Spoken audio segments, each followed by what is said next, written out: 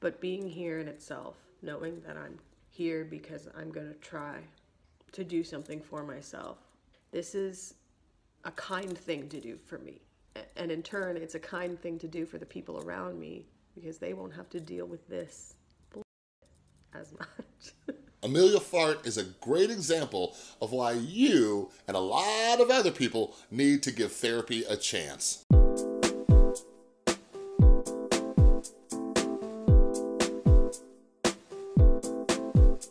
What is up, everybody? This is Chris from The Rewired Soul, where we talk about the problem, but focus on the solution. And if you're new to my channel is all about mental health. And what I like to do is pull different topics from the YouTube community to try to teach you how to improve your mental and emotional well-being. So if you're into that, make sure you subscribe and ring that notification bell.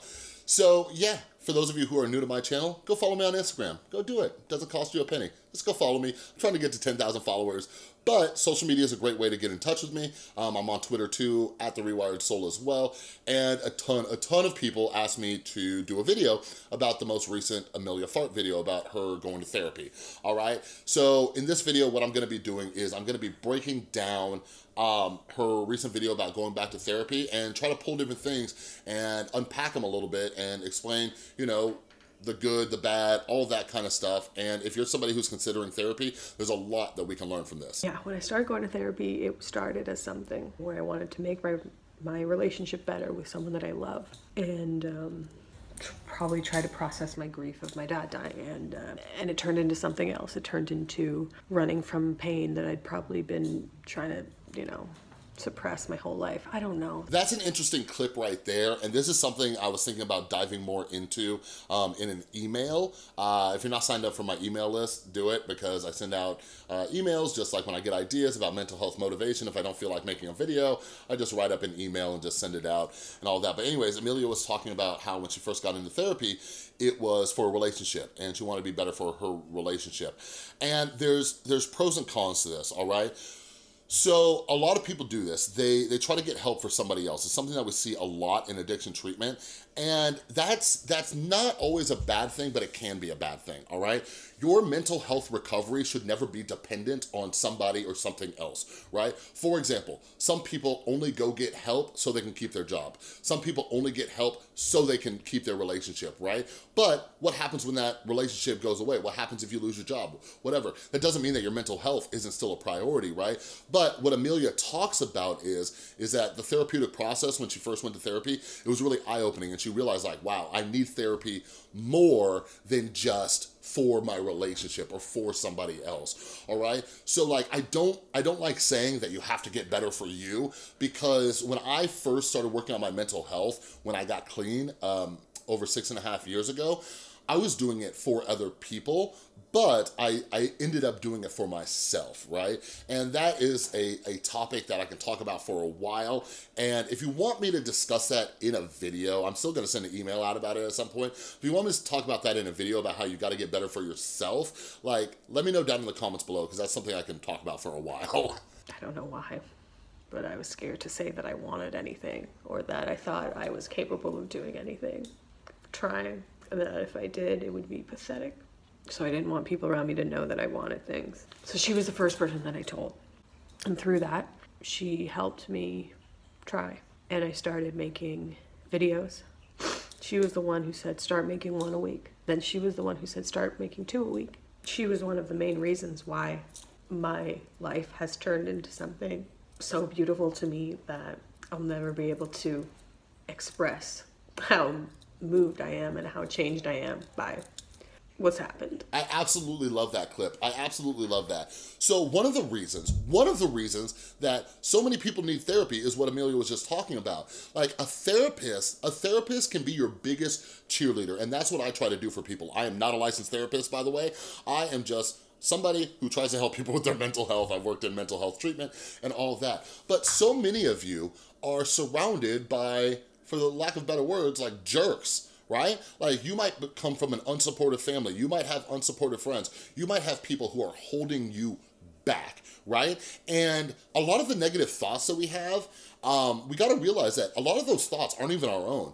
We are hard on ourselves because of what our mom used to say to us, or what our dad used to say to us, or what an ex-boyfriend or girlfriend used to say to us, or all that right there. So a therapist can help give you a nudge in the right direction and say, no, I think you could do this thing. I think you could do it, right? So when Emilia was afraid of making a YouTube channel, her therapist was right there and say, nah, girl, go do your thing. Get up on YouTube and look how it's working out for her, all right? So anyways, aside from therapy, because a lot of you say like, but I can't afford therapy, then join our Facebook group or join our Discord server. They're always linked down in the description because we are there to support one another and pursue things that make us happy, all right? So once I was able to turn YouTube into my job, I kind of stopped going to her. I'm like, oh, I have my footing. I have my life, you know, we built this up. So I stopped going. And here I am again. So Emilia's talking about how she stopped going to therapy when things got better. Super common, super common.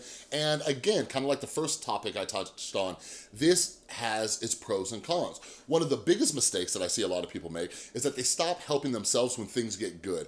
This is one of the worst things that you can do, okay? Because when it comes to our mental health, like the analogy I always make is this, like you don't practice a fire drill when there's a fire, all right? You practice a fire drill in case a fire happens. This is why all of us need to be proactive about our mental health. We need to take care of our mental health on a daily basis. You know why? Because at any moment, without warning, life can come up and slap you right in the face, all right? Life doesn't say, you know what? Hey, Chris, next week, I'm gonna make some stuff go down.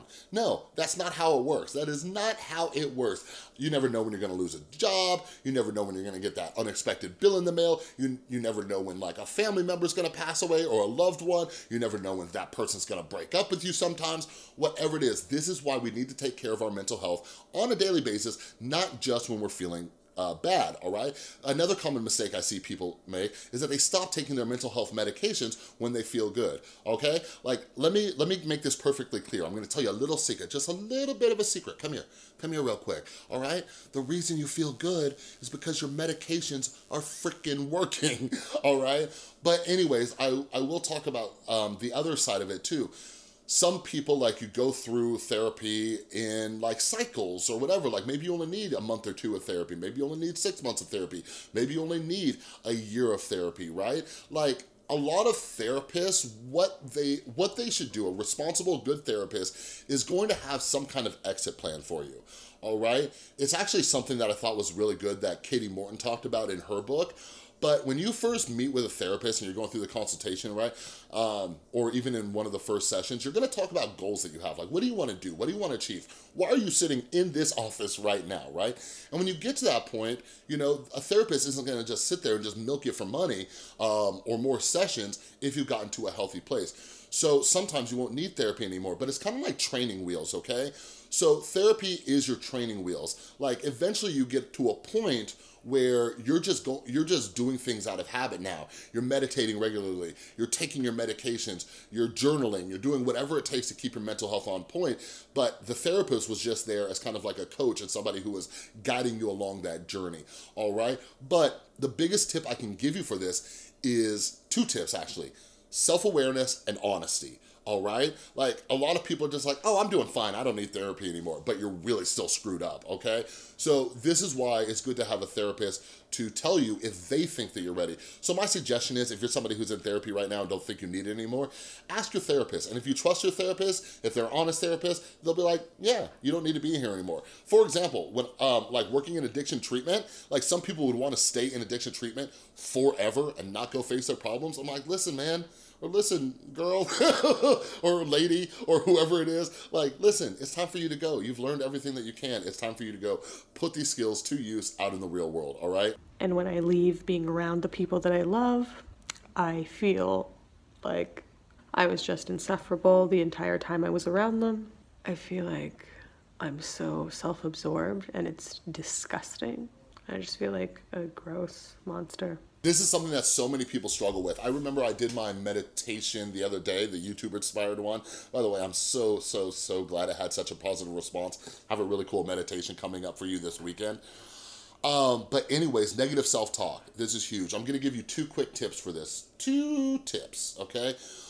One of the best suggestions that anybody can give you, this is a suggestion that was given to me, when you find yourself in negative self-talk, saying that you're not good enough, you're not this, you're garbage, you're a piece of blah, blah, blah, blah, blah, right? Ask yourself, what would you tell a friend? What would you tell a friend? If your best friend in the world came to you and said, I'm terrible, I'm awful, da da da, like what would you tell that person, okay? Something that you need to practice is talking to yourself like you would a friend, okay? That intro clip that I showed you, like, therapy and working on yourself, it's not just for you, okay? It's the most selfish and selfless action that you can take. Working on yourself makes everybody else's life around you better, all right? Because I don't struggle with the anger issues that I used to, the life of my son is better. The life of my beautiful girlfriend, Tristan, is better. You see what I mean? So learn how to talk to yourself with some kindness and compassion. Like, forgive yourself in the same way that you would forgive a friend.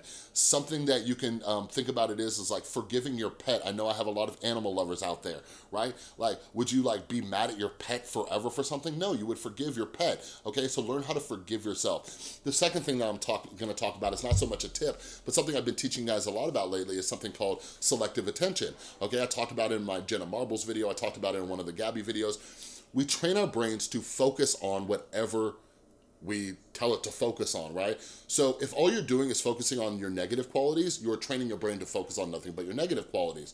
So one recommendation I would have is positive affirmations, okay? So some of you have asked me to go into the science of it. This is just a little bit of it, but based on what we know about the psychology of selective attention, if you do daily positive affirmations, I thought they were corny and stupid at first, but if you're training yourself to say nice things to yourself, then you're gonna start focusing on that than all of your negative qualities, all right? Give it a try. I've just been closed and terrified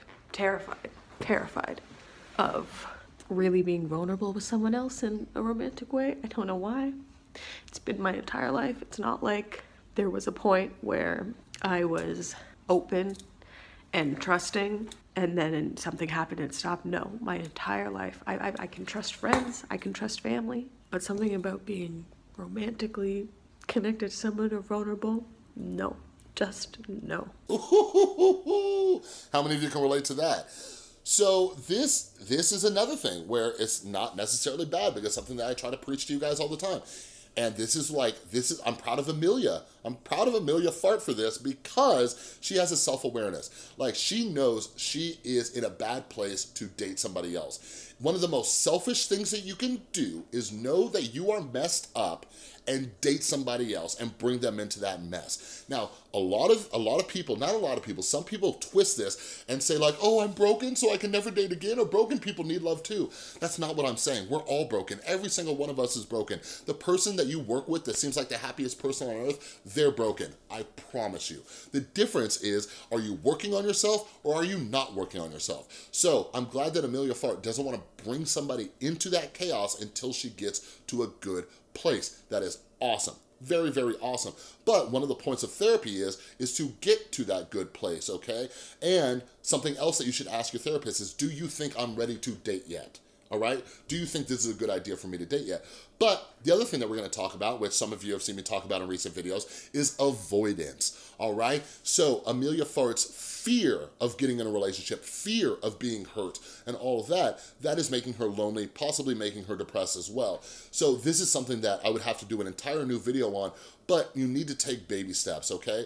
I talked about this in my video the other day about avoidance, but you need to try things, you need to practice things, you need to train your brain, because what's happening is that you are making things worse for yourself. Like, go out, start casually dating, you know, whatever it is, like hop on the Tinder app, I don't really care, go on OkCupid, whatever you crazy kids are into these days. Like, go on those things, talk to people, even if you're not going on a date, just train yourself to talk to people, okay? Like, I have never, ever met somebody who just like had to go to the emergency room because someone didn't reply to their message on Tinder unless something really crazy and odd happened, all right? Like, you guys, heartbreak is a part of life. The best thing that we can do is build a resilience towards this thing, and something that you can do is start building practice and quit being so afraid that you're gonna get hurt, because I hate to break it to you, but life is going to happen. People are going to hurt you, okay? It's not about avoiding it, it's about learning how to deal with it. But being here in itself, knowing that I'm here because I'm gonna try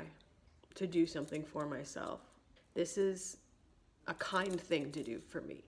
And in turn, it's a kind thing to do for the people around me, because they won't have to deal with this as much. Hell yeah, girl. That's my girl, Emilia Fart, right there. This is a great way to close out this video right there. Try, okay? The whole point of my channel is to get into the solution. Just try. That's it, just try. Just give it a try, all right? There's something that we talk about, which is contempt prior to investigation, okay? And a lot of us get into this thing because it's part of terminal uniqueness. We think that we're so different, we're so special, we're this precious little unicorn, nobody will ever get it, nobody will ever understand, but you've never tried it, right? Where is the logic in saying this isn't gonna work for me, but you've never even given it a try? You know what I mean? It's like a child who is like, no, I don't like this vegetable. Have you ever tried it? No. So a lot of us are just some big ass, grown ass babies. All you can do is try, okay? Like, trust me, there are people who are worse than you who have been able to get better. That is a bold statement, but I'm letting you know right now, there are people worse than you who have gotten better, all right? I was thinking about making a video on this, just pulling comments from my comment section and just letting you know, if you came to my channel to leave a comment about how hopeless you are, let me tell you this, you are not, all right? I know that you think that your situation is different than everybody else's, but it's not. This is another reason to join the Facebook group or the Discord server, okay? And get a little glimpse of hope and give something a try. If you can't try therapy, give journaling a try. If journaling's not working, give meditation a try. If meditation's not working, give exercise a try. If exercise isn't working, give just going out to a coffee shop and reading a book a try. Do different things. Try everything. Your mental health is so damn important, and there are a million different options. That's why I'm here at this channel, to give you options. What I always say is, I don't care what you do, just do something, all right? But anyways, again, give therapy a try if you can. What I try to say is, I don't care how you get therapy, just give it a try. Best things you could do, talk to your doctor, see if they can recommend anybody, talk to your insurance provider, see if they can recommend anybody in your network. You can go to Psychology Today, look up therapists in your area who specialize in different things. The other thing is, my channel is supported by BetterHelp online therapy, so if you want to give that a try, Tristan uses it, I have a bunch of friends who use it. Link is always down in the description, sometimes in the pinned comment. Give that a try. Just try something. All right, but anyways, that's all I got for this video. If you like this video, please give it a thumbs up. If you're new, make sure you subscribe and ring that notification bell. All right, and a huge thank you to everybody supporting the channel over on Patreon. You are all amazing. If you would like to get access to exclusive stuff, like extra videos, Q&A type stuff, all that, click or tap on that Patreon icon right there, all right? Thanks so much for watching. I'll see you next time.